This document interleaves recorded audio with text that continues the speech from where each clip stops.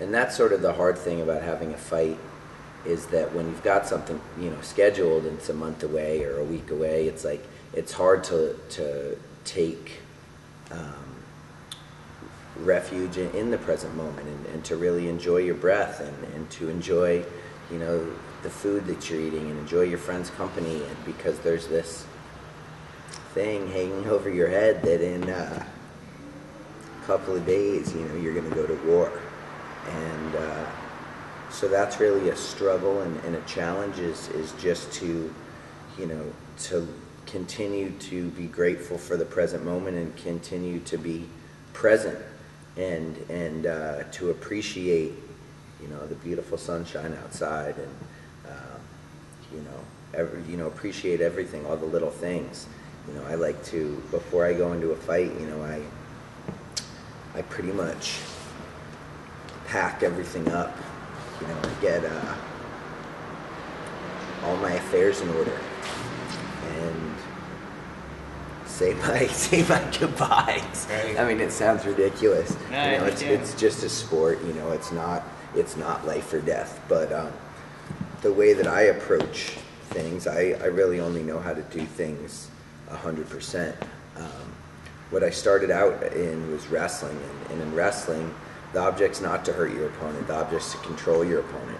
And because of that, it's one of the most effective bases for mixed martial arts, which is a sport that I compete in now.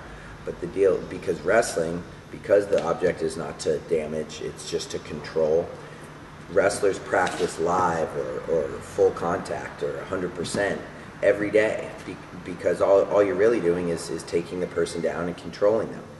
In other martial arts, you know, taekwondo, jiu-jitsu, boxing, anything like that, the ultimate goal, you know, in boxing is to knock the opponent out. Well, so when you're training with your sparring partners, you're not really trying to knock them out in training. And you know, in jiu-jitsu, the object is to submit the opponent, to break their limbs, or to choke them unconscious. And it's like, when you're training with a partner, you know, you'll take their arm to the point where they'll tap, and they'll say, okay, you had it, but you know, you didn't really break it, you know, you didn't really take it all the way. But in wrestling, you know, it's 100%. You're just trying to take them down and hold them down. It's not meant to hurt. It's just meant to control. And that's the background that I came up from, that I started with. And so the only way I've ever really learned how to do things is 100%, you know, is go, you know, give it everything you got. And I think that's, you know, that's one of my sort of beliefs about life, is that's the most important thing. It's like, all it takes is all you got. You can't ask for more than that. And you know, as a coach, I coached high school wrestling in Colorado, and I coached in middle school down at Paul Revere over in the Palisades. And it's like, I never, you know, get upset at a kid for losing, or you know, anything like that. But I'll be real upset if a kid quits on me, or quits on himself, you know. And because all it takes is all you got. You give it all you got.